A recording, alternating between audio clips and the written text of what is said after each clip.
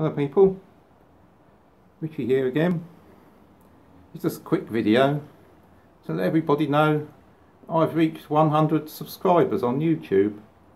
Been a long time coming. I've been on there, well, just over 2 years I joined. It was 17th of July 2017 I joined. I just realised today, well, I've actually got a message from YouTube with a little message saying congratulations, you've reached 100 subscribers. So thanks to everyone that subscribed and watches me videos. DIY Grandad, a few shout outs here. DIY Grandad, been watching your videos the last few weeks with your shed and your solar panels and that. You're doing alright there, getting that all done. Steve Diamond, Scott Ross, Mark at Treasure Hunt in Scotland, IKS Exploration, To Be Chilled, always watch your videos mate, watching you building your shed on your allotment there. Martin Zero, brilliant exploration videos around Manchester area, and that really interesting channel, that one of my favourite channels at the moment, Martin Zero. Big shout out to you mate. Alan Jenkins, Blazing Magnets, always watch your videos when they come up. World War II Wendell, another brilliant channel, all your magnet fishing and your train videos and that. I love watching all that sort of thing.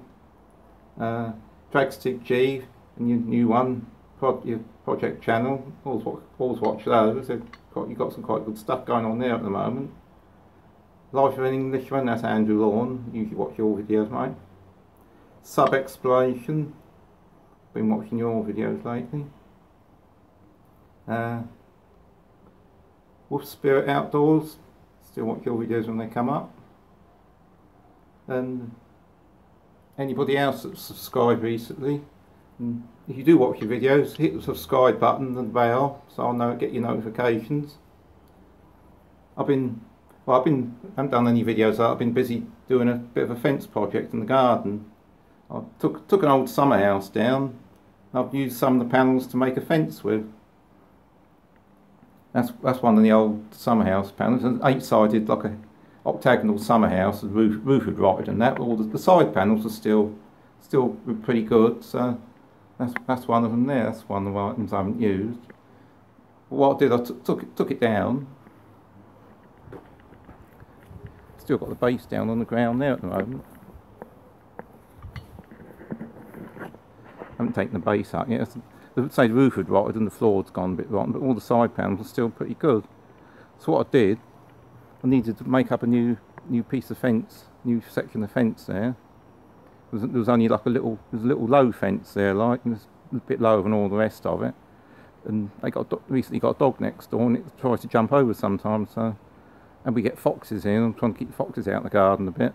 So I made up that new section of fence, and I used 3 panels from the summer house, cut them down, cut the bottoms off so they're about the right height, and plane the edges off square, and cut a bit off the top, and 2 or 3 coats of preservative, screwed them all together, and made a nice piece of sturdy fence out of it.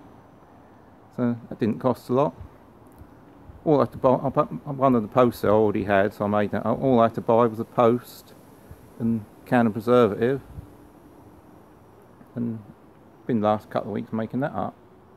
All done with stainless steel screws, so it should last for years. Actually, it's pretty solid. So yes, it's pretty solid. That's not going to go anywhere. So I've been doing that for the last couple of weeks. So thanks to all my subscribers, and we'll see you on the next one. Probably maybe some out and about videos, or possibly some product reviews, something like that. See how it goes. There's my shed over there, one of my sheds. Might do a shed tour on the next video.